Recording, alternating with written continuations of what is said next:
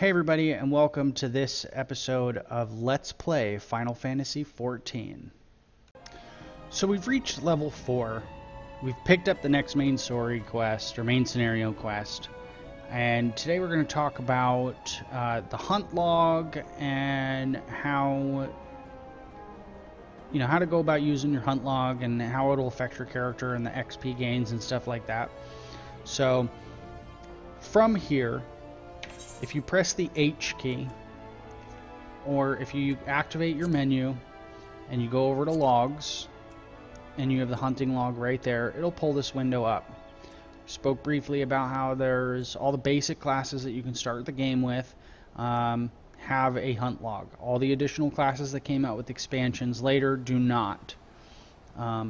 But we're on Marauder, and you can see we have these list of enemy targets that we have to kill for our hunt log, the number of them, and if you hover over them, it shows you the location of where they're at and how much XP you get for each entry in your hunt log.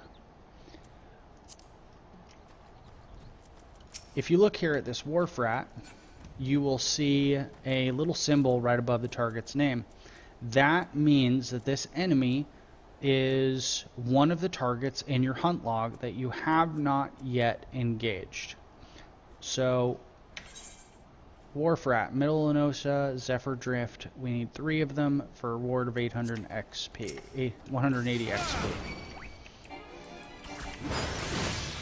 So we'll just, kill these 3. There's also some little ladybugs there. And I'll just go ahead and fast forward through these couple of mobs here.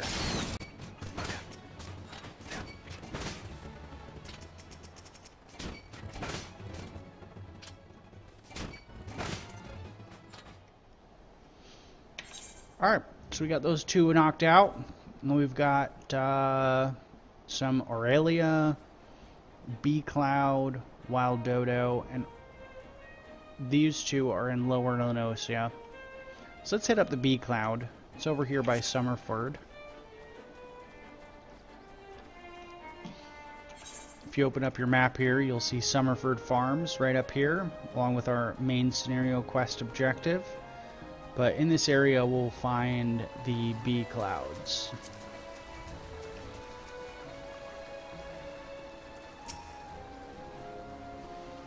Alright, so this is a level 6 enemy. We are only level 4, but it shouldn't pose too much of a problem.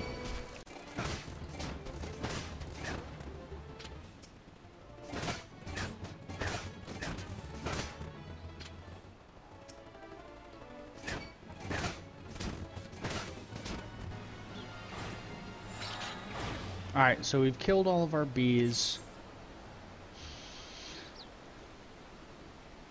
And we've got one more in this immediate area over closer to Summerford. We also have bogeys on the list right here. The bogeys are right down here in this cave. These are a little bit higher level,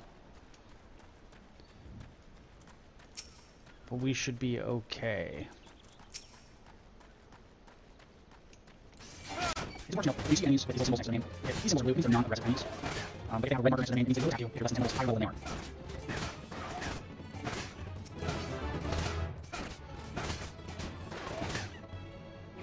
they are. Alright, so we defeated all the bogeys, and we also leveled up to level 5.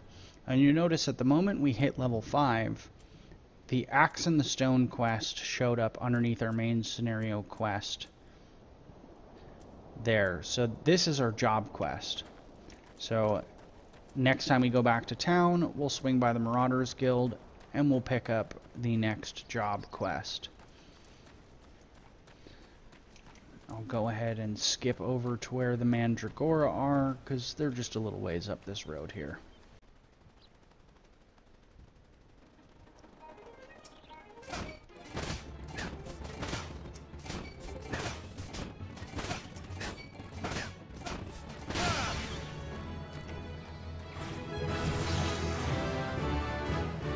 So there's our Mandragora and yet another level. So you can see how these hunt logs are really good XP, especially at lower level. We've been able to knock out quite a few of these already. And we're already level 6. So while we're right here, we're just going to grab this main scenario quest objective. And this aetheryte. As you travel around the world, every time you come across a camp on a map where you see one of these aetheryte crystals, you hover over it, it'll say unattuned. You're going to want to go up to these crystals, right click on them to attune to them, and what it's going to do is it's going to teach you an ability called teleport, and it will allow you to teleport to any crystal that you have attuned yourself to around the world, making travel a lot easier. So we learned to teleport. We're going to open up our actions and traits by pressing the P button, or again you can do it through the main menu on the character screen, under character menu. And you're going to go to general, and there's teleport right there. And then when you click the teleport button, it'll pull up a list of all of the aetherites that you have attuned to. Right now we only have Limsa Lominsa Lower Decks and Middle Lenosa Summerford Farms.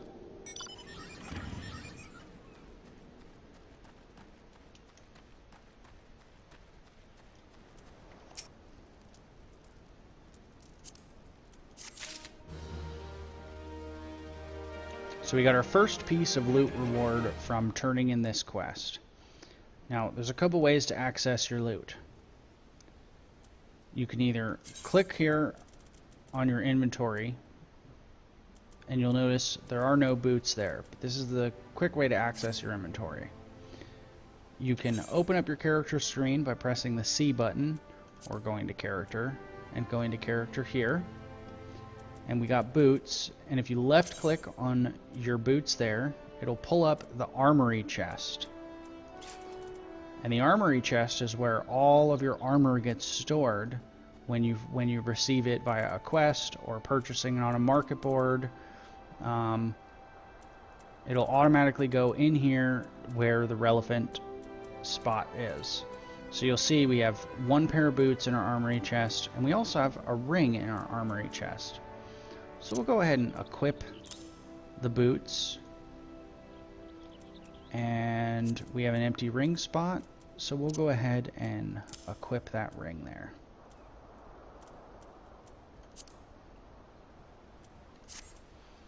And we'll pick up the next quest. And this one has a weapon reward, which is an upgrade. And you can tell by the little green +1 next to physical damage that it's a slight upgrade from what we're currently using.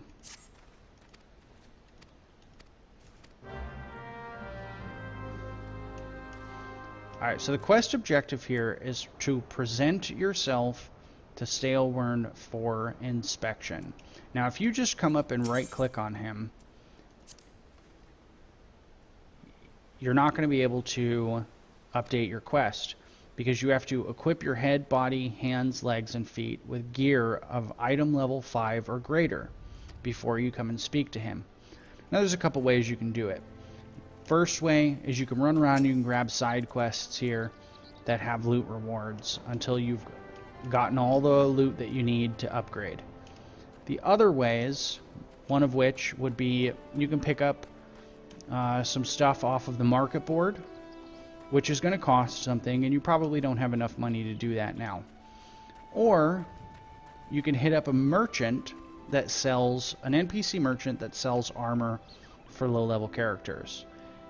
So what we're going to do is we're going to use the return ability to head back to Limsa Lominsa. That's where we're bound. And we're going to hit up one of these NPC armor vendors and see what gear we can afford right now to get us closer to updating that quest. So once you're in Limsa, all of the merchants are in this corridor right near the aetheryte. And if you hover over the little money bags, you'll see that they say shops. And if you come down this way, you know, you've got an independent jeweler. They are going to sell jewelry, tradecraft supplies. They are going to sell supplies that you need to, you know, make things like cooking materials, things you can mine for blacksmithing or armor crafting, ingots. None of that is going to have what we want. Apothecaries, these are potions and materials to making potions. Battlecraft supplier. So this is one of 2 merchants that's going to sell gear for us. Since we're a melee Disciple of War, we're going to check out Disciple of War gear. And we're going to look at purchase gear level 1 through 9. And if you hover over each of these items, you're going to see in the green writing, Disciple of War level 5. So this is an item that will upgrade us, and it is 141 gil. So we're going to go ahead and buy that one, and we're currently at 75 gil.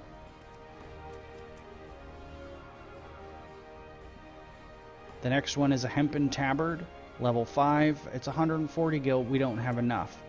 But if we right click on some of these items in our inventory, we can sell them.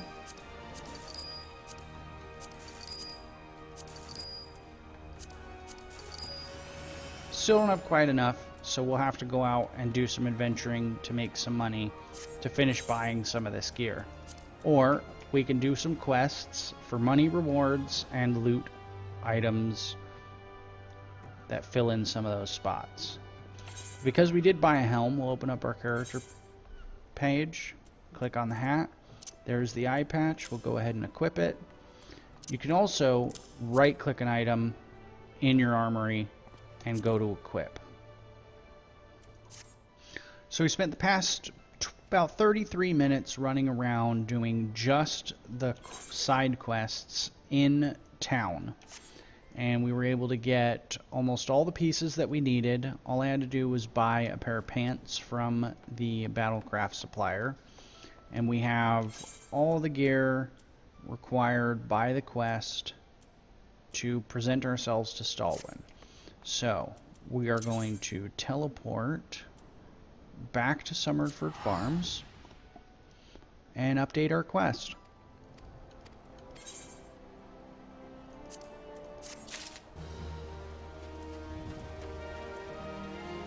Alright, so we just got a new weapon. Now, we can again open up our inventory and equip it that way, or on your character screen, right above your weapon, there's a little picture, and if you hover over it, it says recommended gear. When you left click on that, it pulls up everything that you currently have on, and all the stuff in your armory chest that is potentially an upgrade to what you're currently wearing. And all you got to do is hit the equip button, and it automatically equips it for you. So it's a nice way of just updating your gear real quick as you're leveling up, instead of trying to find the item that's an upgrade. It comes in pretty handy when you have multiple jobs on one character and you have a couple of different sets of gear filling up your armory chest. So that right there was the first time gate or roadblock that you're going to experience in the game, and it's really just kind of designed to teach you about gear and equipment, and getting into quests further than this. You're going to want to make sure that your gear is staying up to date and relevant item level to the quest levels that you're participating. So we'll just grab this next one.